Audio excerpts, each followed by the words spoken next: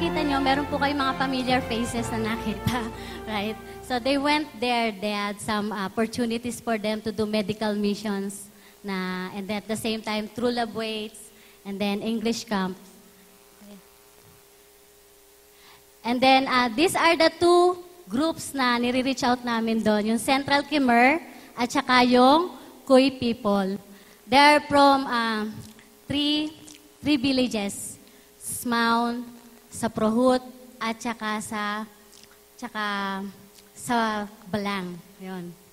And then, usually as we know, 2% ng Cambodians were all Kristiyano. Pero most of it, karamihan, Hindu, Buddhism. So the place that we went is usually ancestral worship. So Hinduism, Buddhism, it's basically, ang nangyari po is syncretism. So pinagsama. Ganun po yung Buddhism sa kanila galing sa India.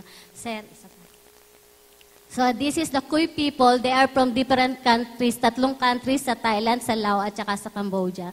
Sa Cambodia, they are 30,000 more. And kalapit village po siya ng Prohut na pinupuntahan namin. So, and these are the things that we do to reach them out. Discipleship, children's ministry, camps, BBS, stay in ministry, which is yung sa dormitory na isa pa lang yung nakatira sa amin yan. And creative evangelism training. We taught yung mga local to teach, tinuturuan namin sila so that they will be able to share it to others using the creation to Christ and using the creative way of evangelism. So, yung husband ko po, nagkaroon ng isang area doon sa Balang Church. Doon po siya nagturo, doon sa members at some pastors from different villages. And then, here's English Camp and Vacation Bible School. Ito po yung yung area na yan, that is from, sa Prohut po. Bale, po siya, malapit na siya sa forest. So, medyo malayo na. And then, but we're so thankful. What we're doing is we mobilize the local people. We have our local partners in that area.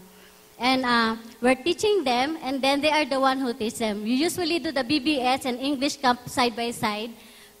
The foreigners will do the English camp, and then the locals will do the BBS. And then through that, nare-reach out namin yung mga area. So what we usually do, we contact the village chief, to do that. And that's what the Lord has been doing. As you can see, a lot of students really wanted to learn. These are the students who have no opportunity to learn English in the town. So, pinupuntahan po namin sila. And then, we're not going to do it without someone following it up. So, yung dalawang Kristiyano doon sa area na yan, yun yung ginagamit ng Panginoon ngayon. Na yung isa nakatira sa bahay namin, at yung isa naman sa village mismo. What I do is we teach the girl, the Chantri, her name is Chantri, and Chantri teach her pinsan and then that's the one that they're doing, and then we usually work with them side by side, printing the materials, the resources, yung creation to Christ na already translated sa language nila. Okay. What are those opportunities? Mga prayer request namin, ito yung God will provide for the creation to Christ stories book and the English book. So we usually copy that thing because what the vision that the Lord has been told us in that area, Kampong Tom has 28 villages. And we cannot do that. We are not that superhuman to do that. So what we're trying to do is to partner with the local pastors and local believers in that area. And then we help them, and then we're told, we have some volunteers from Phnom Penh itself, mga teachers, and then we're going to that place and do those BBS and English camp. So, we're praying that God will do it in His time, na ma-reach out talaga yung buong area na yon sa Kampong Tom na yon. And then, we are also praying that God will also mobilize people to go there. So, it's a working with the people, because this is what the Lord has been told me, na you cannot do it, especially you're a foreigner by yourself. Local is more effective than you. So what you need is to equip them. So the Lord is helping us to really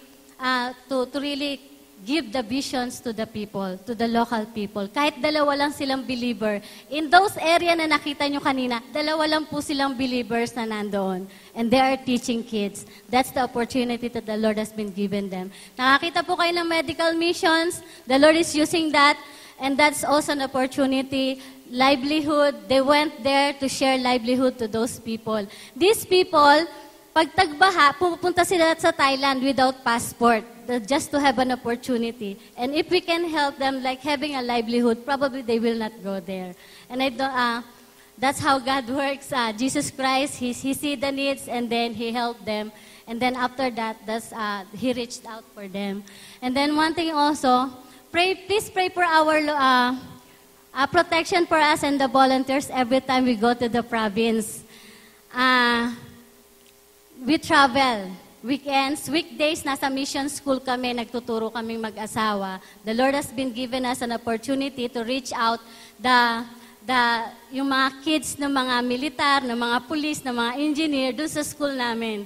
And it's a Christian school, so we have an opportunity to share the gospel with them and even pray once and before the class. And even them memorize the verse of the Bible. And that's the Lord has been given us in the city. But also, please pray for them, like Pastor Hon, Loc Rosina, Panya, Chantris, Rainet, as we work together. And reach out for the people of Kampung Tom, Prohut, and Smount Village.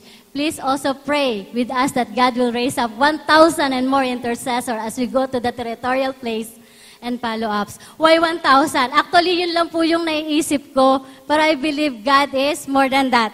I believe that that's when somebody told us that it's 1 million of members of Baptist, the Lord just showed me that, Mayette, yan lang ang nakikita mo, eto ang sa akin. And I really wanted to challenge you to really pray and to be partner with us. Nandun po yung table ko po. Meron po ako dun logbook. Please, if you want to partner with us through prayers or anyway, please do right there. We are willing to update you in everything. Maraming salamat po.